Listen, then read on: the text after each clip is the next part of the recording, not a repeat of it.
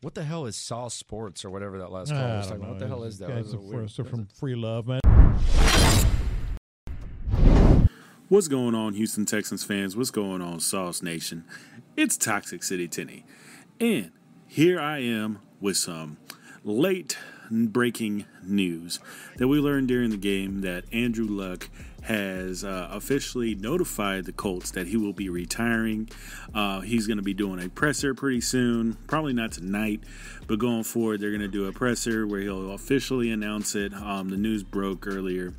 I think as many Texans fans, we got a good laugh out of it. It was pretty funny just to see this news come across and understand that the Colts really sank their future into this guy, not realizing that something like this was going to happen.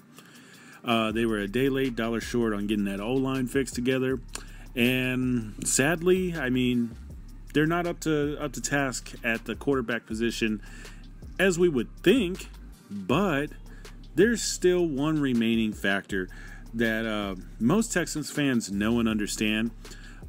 Most people who just take a glance at the situation will say we are AFC South favorites.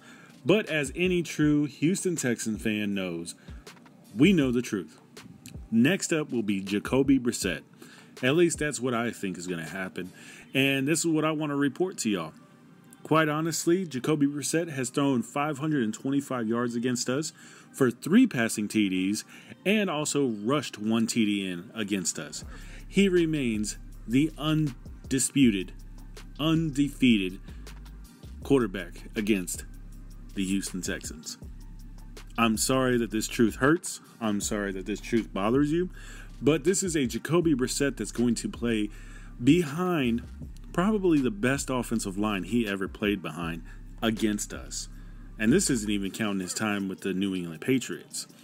So, ladies and gentlemen, we are not out of the woods until we see the light. Now, do odds favor us?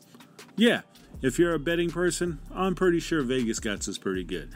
But as of right now, we have to face Jacoby Brissett. And like I said, undefeated champion of QBs against the Houston Texans.